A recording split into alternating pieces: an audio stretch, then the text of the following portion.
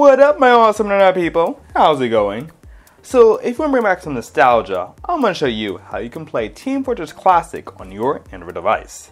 Now, this is all possible thanks to an app called SDL-3D, which pretty much makes use of the SDL library. Now, to do this, all you need to have is the original Team Fortress Classic game, as well as the Half-Life game. And that's pretty much it. So, let's get to it. Okay, so to do this is very easy. First, what we want to do is go into your internal storage on your Android device and create a folder called Xash. So right here, I have my folder called Xash. Just create that folder on your internal storage. Now, within that folder, what you need to do is transfer the Team Fortress Classic folder and the Valve folder.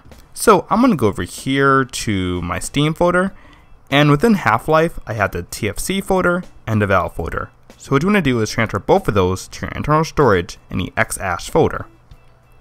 Finally, once you transfer those, what you need to do is go and download that extra zip in the description, and within the extra zip, extract it, and you should see two files. You should see the Valve folder, and you see the game controller DB text file.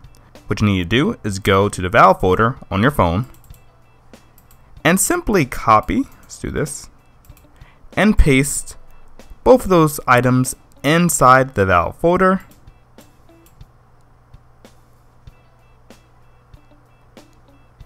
And that's it. Now you're good to go to play this on your Android device. Alright guys, so now what you need to do is download and install the Half-Life app. I'll provide a link in the description below. So within the app, what you need to do is type in -game TFC in the command line arguments to launch Team Fortress Classic.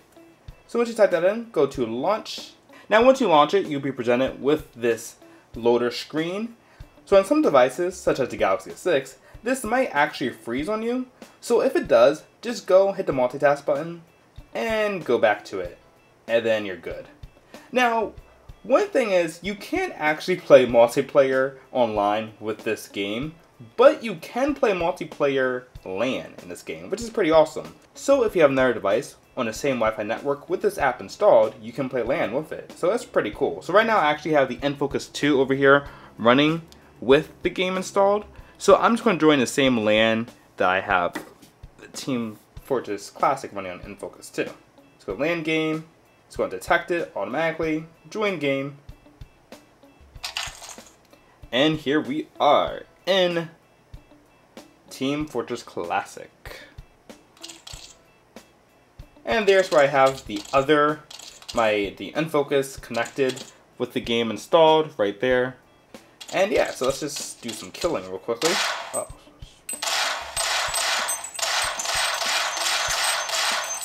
Took so many shots. So yeah, I mean, this is Team Fortress Classic. Very interesting. Like everyone else on this planet, I've played Team Fortress 2, but I've never played Team Fortress Classic. So this is definitely a very interesting flashback, to say the least. As far as performance, it's alright. I mean, the game itself is actually not laggy. I would say more of the fact that I'm doing this over Wi-Fi with the other device creates a bit of lag in there that you can see. But what's odd is I don't really see this lag on the Infocus, only on the S6. So I'm wondering if it's because the Infocus is hosting the game, or whether or not it's just this phone, I don't know. But in any case, it's definitely very playable. So one unfortunate thing is that you only have access to the Half-Life pistol in this game, and not any of the other Team Fortress weapons. So that's, like I said, another unfortunate thing. So only pistol battles with this. So guys, this has been a quick look at how to play Team Fortress Classic on Android. Like I said, definitely give it a try. All you need to have is just the Team Fortress Classic game and access to Half-Life. And that's pretty much it. So if you like this video, definitely give it a thumbs up. And as always, thanks for watching and stay tuned for another galvanizing video. Thanks.